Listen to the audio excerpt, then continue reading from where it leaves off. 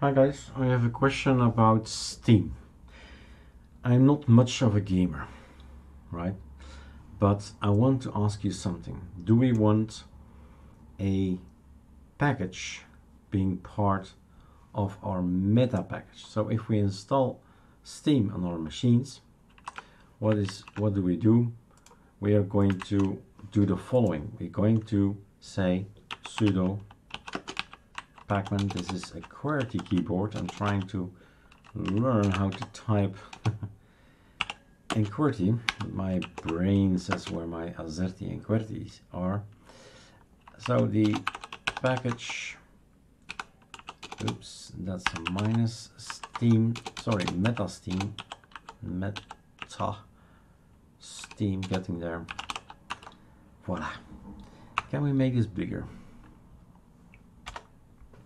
With plus, often we make things bigger, but where's the plus here? I don't know if I succeeded. I don't think so. Anyway, arcolinux-meta-steam is the package that we use.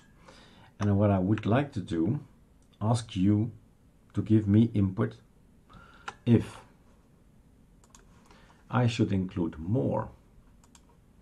There is this proton-ge-custom-bin.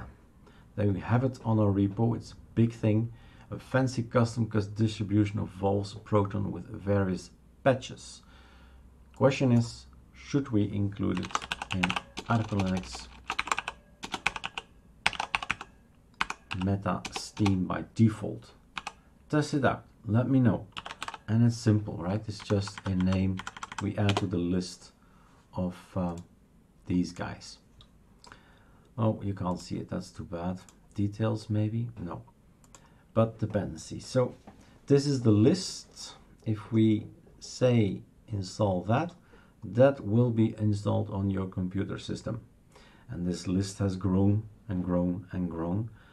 It can easily accommodate another guy and this Proton update application. So if you think that's a good idea, test it out. So to all the gamers out there, go test it out. Proton, and it's called ge-custom-bin. Should it be included in the package? Does it improve gaming? Right? Alright, that's it. And PS, yes, this is indeed dusk. Cheers.